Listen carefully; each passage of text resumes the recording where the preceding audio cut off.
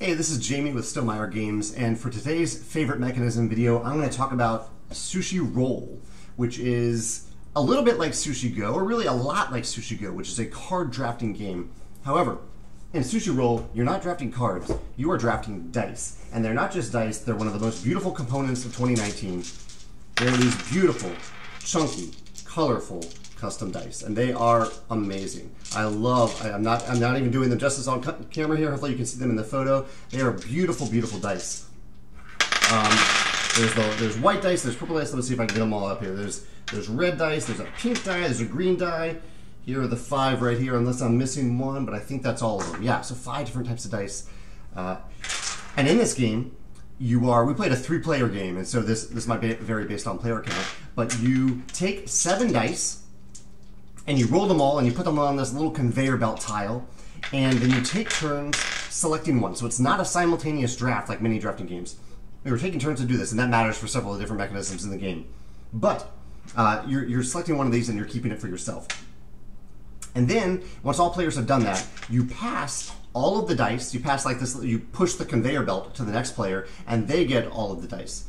And then, this is where some of the magic happens, they re-roll those dice. So you're not locked into the dice every round, rather you're locked into the types of dice on each conveyor belt, but the results of those dice rolls will change because every turn you get to roll the dice. That feels really good. I love that they let players roll the dice throughout the game because it gives you, even though it isn't really agency, it gives you variability from turn to turn. You can't just plan ahead the entire round because you can see everything that's out there. And you get this feeling of, I'm going to get lucky here. I might get lucky and roll the exact thing that I need.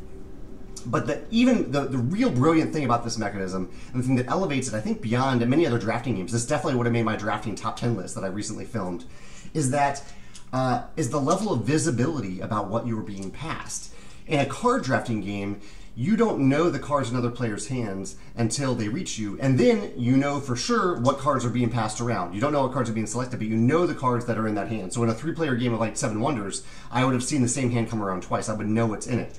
In this game, because you are re-rolling these dice, you don't know exactly what you're getting. However, what you do know is really, really important, and that is the types of dice that are out there. And so as I am selecting my dice, I can strategize ahead. I can say, okay, I'm going after these purple dice. There are some icons in the purple die that are set collection. I want to have like 3 of these little tempura, these fish tempura icons, shrimp tempura. I want to get 3 of them. I can look around the table and see, hey, there are a lot of purple dice this round. I have a pretty good shot at getting this because I'm going to see more of those purple dice. Or you look around and say, there really aren't that many purple dice this round. That's not a good thing for me to go after. Same thing with these other dice. You are gaining a lot of information just by seeing the types of dice out there, but it's not perfect information because you have to re-roll the dice on your turn. This is brilliant, and I love that they did it with such a beautiful component. This component is constantly highlighted throughout the game. You're constantly touching and rolling and looking at these beautiful dice. Yeah, awesome game. I cannot wait to play this game again because it is a ton of fun. And I love this element of drafting. This visible element of drafting with imperfect information is awesome. If you have a different favorite mechanism in Sushi Roll, or if you want to talk about how this is your favorite mechanism as well, you could do so in the comments. Or if this reminds you of another drafting game that has visible but imperfect information, I'd love to hear about it in the comments because I absolutely love this mechanism. Those are my thoughts on Sushi Roll. I'd love to hear your thoughts in the comments. Thanks.